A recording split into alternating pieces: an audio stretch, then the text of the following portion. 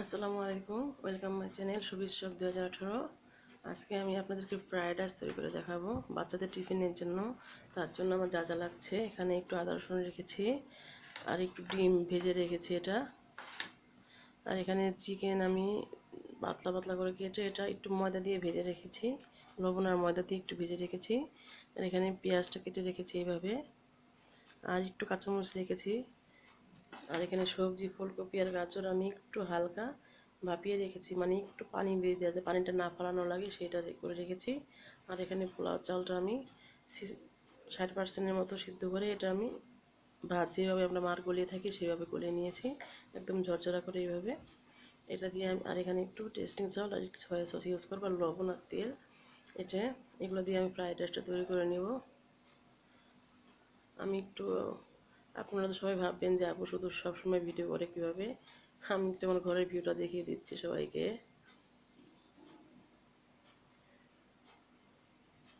জানি না কেমন লাগবে আপনাদের, যদি ভালো লাগে থাকে কমেন্টস করে জানাবেন। এই আমি এইখানে ভিডিও করে থাকি আমার ডাইনিং টেবিলের উপর। এখন আমি এগুলো রান্না করে চলে যাচ্ছি, চলেন। চুলে আমি ফ্রাই প্যানটা বসিয়ে দিয়েছি। আমি ফ্রাই প্যানটার মধ্যে কিন্তু তেল আগের থেকে দেওয়া আছে, কেননা আমি এটার মধ্যে ডিম আর চিকেনটা এখানে ভেজে নিয়েছিলাম, সেই তেলে আমি রান্নাটা করব এখন। তাহলে দেখে নিন, আমি এখানে আর একটু তেল দিয়ে দিচ্ছি। এটা কিন্তু আমি আমার বাচ্চার টিফিনের জন্য বানাচ্ছি। যে পেঁয়াজগুলো রেখেছিলাম সেগুলো এখন আমি এখানে দিয়ে দেবো, পেঁয়াজ আর কাঁচামরিচগুলো। একটু হালকা ভেজে নেব, এটা বেশি না, একটু লাল লাল হয়ে, লাল হবে না ঠিক, জাস্ট একটু নরম হয়ে আসলে আমি এর মধ্যে সবজিগুলো দিয়ে দিব।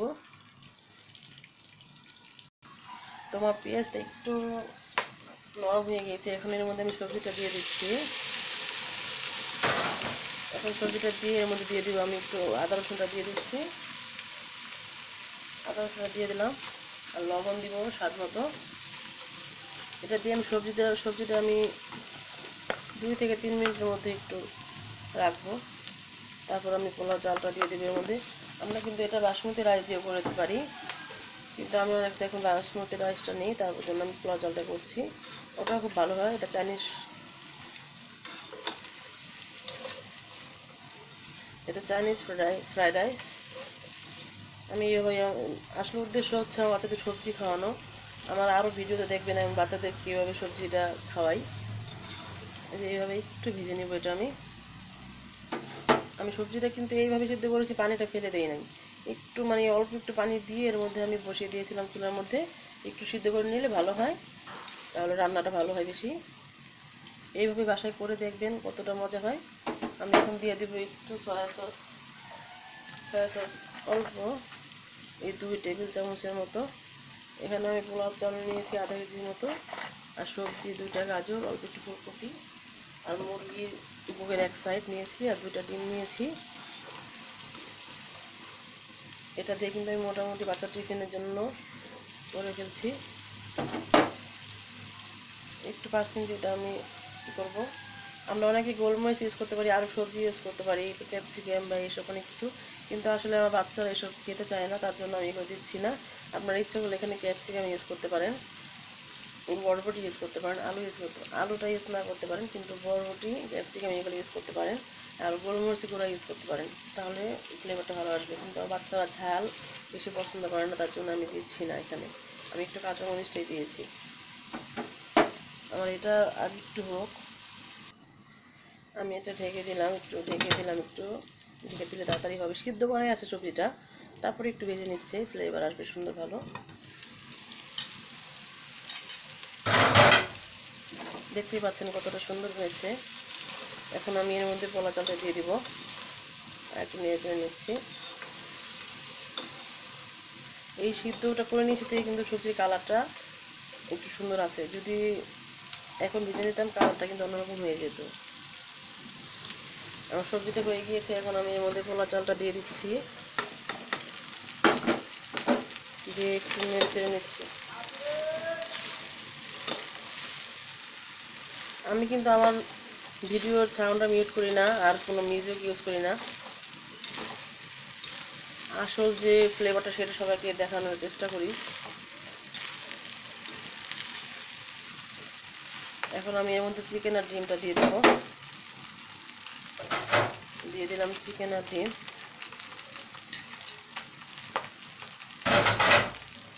এগুলো দিয়ে আমি এখন খুব সুন্দর করে নিয়ে নিচ্ছি, মিশিয়ে নিব। এখানে আমি ইউজ করবো একটু লবণ, ঠিক আছে দেখলাম। এখন একটু আমি এখানে ইউজ করছি টেস্টিং সল্টটা, একটু দিলে টেস্টটা ভালো হয় আর কি, না দিলেও চলবে। এটা দিলাম, এটা দিয়ে একটু মিশিয়ে দিচ্ছি। দেখুন কতটা ঝরঝরে হয়েছে আমার ফ্রাইড রাইসটা। আমি বেশি মশলা, বেশি অতিরিক্ত কিছু দিলাম না।